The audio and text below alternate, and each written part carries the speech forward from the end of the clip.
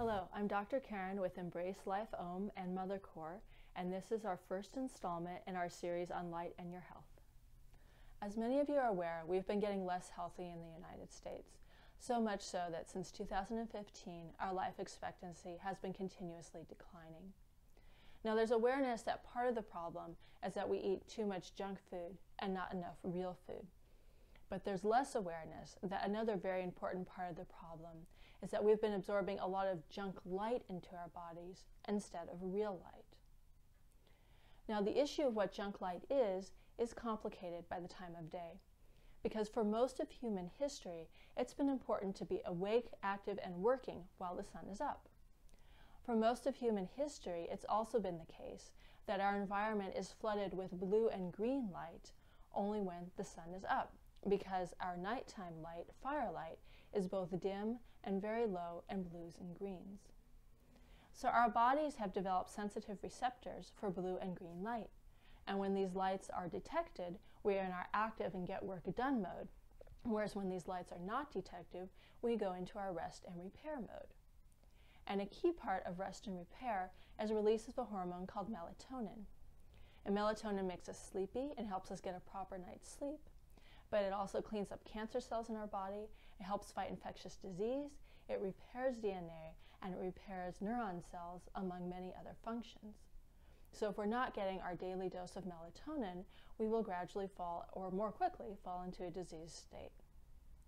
Now, if we don't let it get dark at night, or we don't use firelight, and instead we use our modern light bulbs and our computer and television screens, we flood our environment with a lot of blue and green light that we don't need at that time of day, just like drinking the Coke floods us with more sugar than we need at that time. And when our body detects that blue and green light, it fails to make the adequate amount of melatonin. So using these lights at night are junky and deleterious for our health.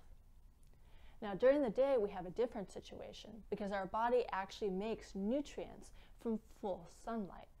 When we're out in the full spectrum sunlight, including the infrared and the UV, it has many beneficial effects on our health, including making vitamin D, making nitric oxide, which helps to decrease our blood pressure, and making serotonin, which is also known as the happiness neurotransmitter.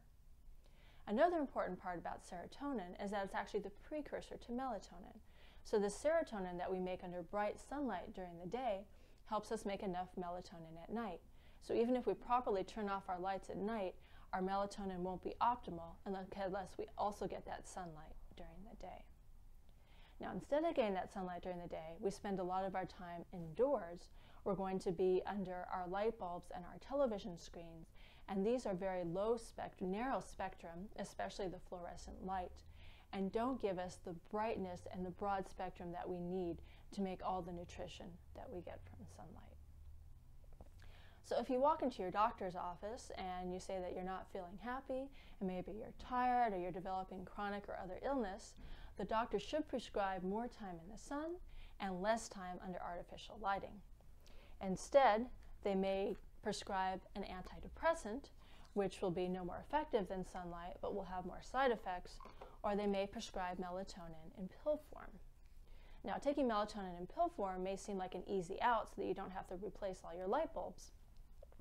But the problem is that the body has a natural melatonin rhythm, which I'm going to illustrate with this drum, where the rhythm picks up gradually in the evening. It peaks around 2 or 3 a.m. and then gradually declines again, leaving us ready to start our day. So like this.